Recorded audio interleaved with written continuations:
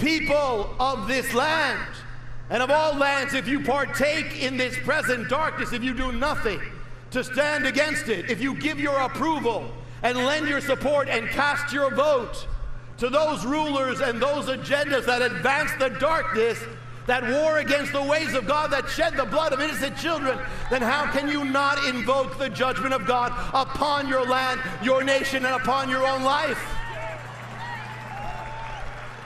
We stand at the crossroads today between two altars and two destinies.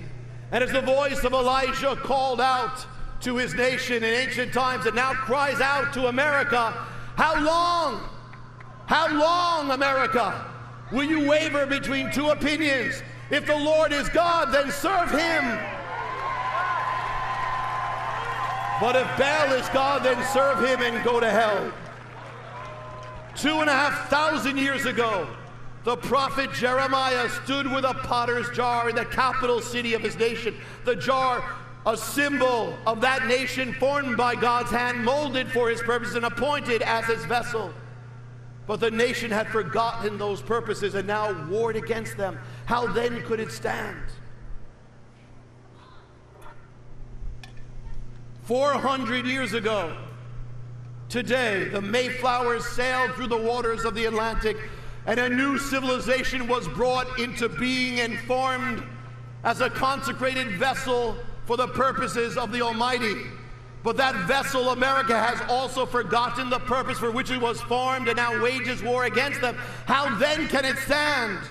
And how can God bless a nation that wars against his ways, that blasphemes his name, that silences his word and vilifies those who uphold it, that sheds the blood of over 60 million of its children? Can the smiles of heaven remain upon it? They cannot.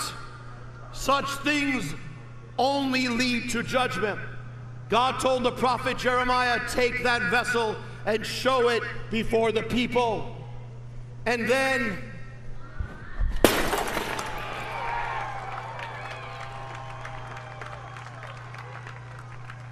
smash the vessel. For if a nation's course remains unchanged, so too will its end. For a house divided, a house that wars against its own foundation, cannot remain standing.